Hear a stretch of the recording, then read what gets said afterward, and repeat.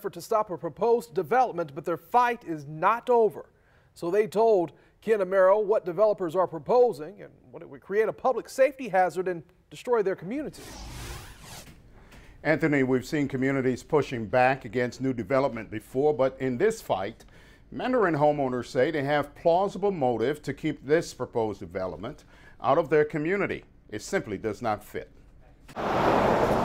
It's a community wrapped in the beauty of its tree canopy. My family's lived in Mandarin almost 100 years. And now hundreds of homeowners are trying to preserve the character of Mandarin from big developers. If this zoning goes through, then the surrounding properties are going to start falling like dominoes, and you're going to lose the historic nature of the area.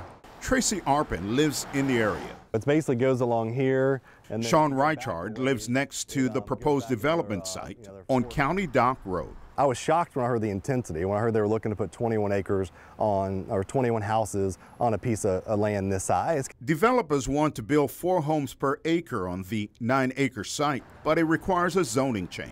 Adding 21 additional houses to this, to a substandard road, just isn't right for the area and it's not right for Mandarin. Residents say County Dock Road is 16 feet wide, not even accessible to school buses and fire trucks now. This road is already over capacity. They say what's being proposed would create a real public safety hazard. It's a historic road that's covered by the Scenic and Historic Road Ordinance, and there's only 3 of those in the city of Jacksonville, and it's meant to protect that tree canopy. So the road can't be widened by law.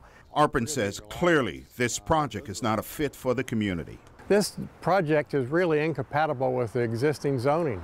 The Planning Commission agrees, voting 5-2 against it. But the City Council's Land Use and Zoning Committee has yet to vote. This is something they should be able to get right.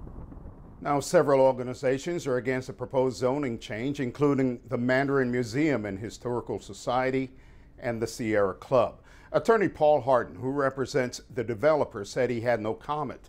And District Councilman Matt Schellenberg told me he can't take a position until all substantiated evidence is heard.